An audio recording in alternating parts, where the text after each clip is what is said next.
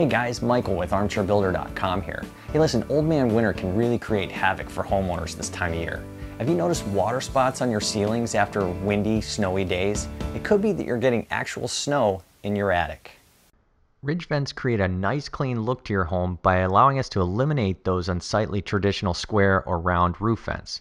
By installing a ridge vent, we incorporate the required venting seamlessly into the roof plane. So to better understand how snow could actually get into your attic, let's take a look at how a ridge vent is installed. So the installation of the ridge vent starts at the frame stage when we leave a gap at the ridge in the roof sheathing. The ridge vent is like a hat that will cover this gap, allowing hot, moist air to escape from the attic. We also install perforated soffit venting at the eaves to allow outside air to enter the attic. Baffles in the attic keep the insulation from obstructing the flow of air from the eave vents. This airflow carries the hot, moist air through the attic and then out the ridge vent. This system works great as long as everything has been installed properly and there's no wind-driven snow. In some instances, however, hard driving snow can make its way through the vent and accumulate in your attic. Trust me, I've seen it.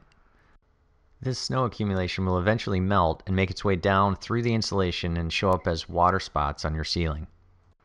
So what can you do to see if your leak is caused by snow in your attic?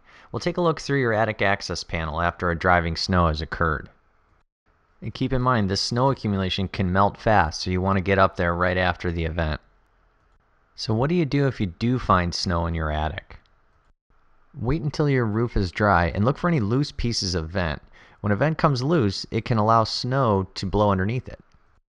Also check to make sure the ends of the ridge vent are capped off. Some ridge vent models require end caps to seal them up to prevent snow and rain from blowing in.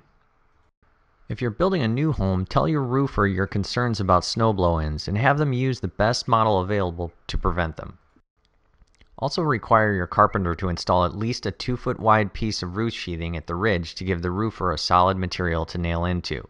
If they end up with a smaller piece of sheathing, make sure they install blocking between the trusses or the rafters. Hopefully that wasn't too confusing, guys. If you have any questions about that or any other item related to your home, or if you're thinking about building your own home, feel free to stop by and see us at armchairbuilder.com.